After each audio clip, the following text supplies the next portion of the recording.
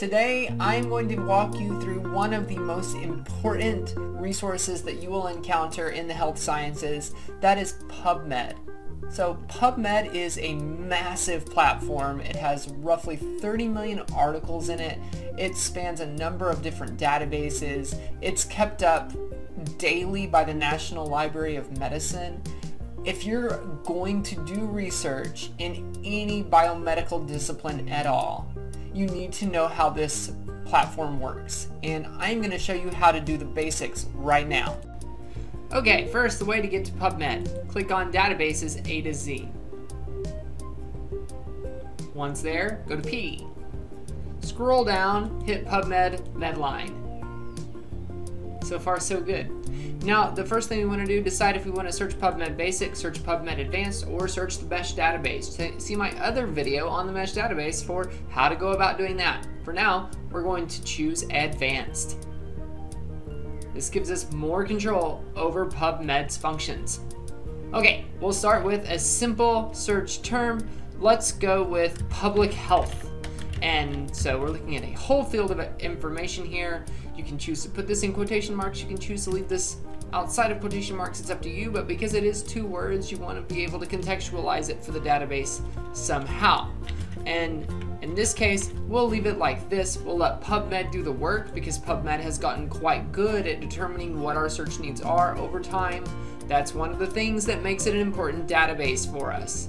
So not only do we want public health, let's look at public health as it relates to cancer. And we're going to choose and. These are all basic search terms. These are super simple. Anybody can use these, right? This isn't really complex terminology. The third term we're going to use, let's go with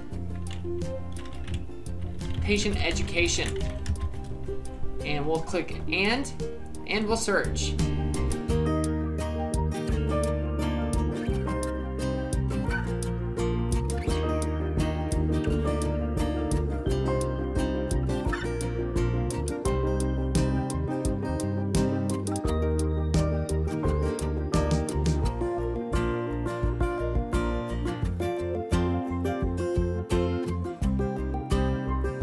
I only have 54 results to look at now.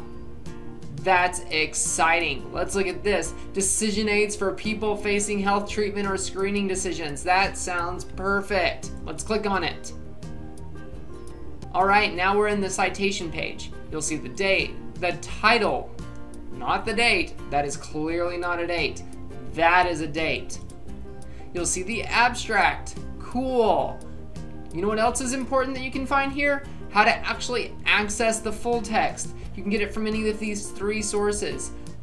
Best bet, PMC free full text. You can access this anytime, anywhere, regardless of whether you're a student, faculty, or just like some rando who likes Pubmed. You can also click on it from the database that it originally comes from, or you could search for the full text at NAU Library. Any of these 3 options will do. Again, choose PMC if it's available. You can cite the source. How cool is that? You don't have to worry about learning citation anymore. Lucky you. You can share this on Twitter because that's what people do with research articles now, is share them on Twitter. You can look at all sorts of extraneous information, supplementary materials. You can look at similar articles. This is one of the best things about Pubmed. It's very smart in this way. It can often show us right to articles that are very closely related to the one we originally searched for. You can look at the articles that have cited the article that you are looking at. This is also useful because it shows you that you can go this way or that way in time and connect with basically a whole conversation surrounding a very specific subject, in this case, cancer awareness. You can look at the publication types. This is a meta-analysis in addition to being a systematic review. You can look at the mesh terms associated with this particular article, and you can link out to further information. All options available in this totally free platform. The last thing you can do for yourself here is you can email the citation straight to your email inbox so that you have it whenever you have to write a paper and you'll never remember to see it again. I think that covers it.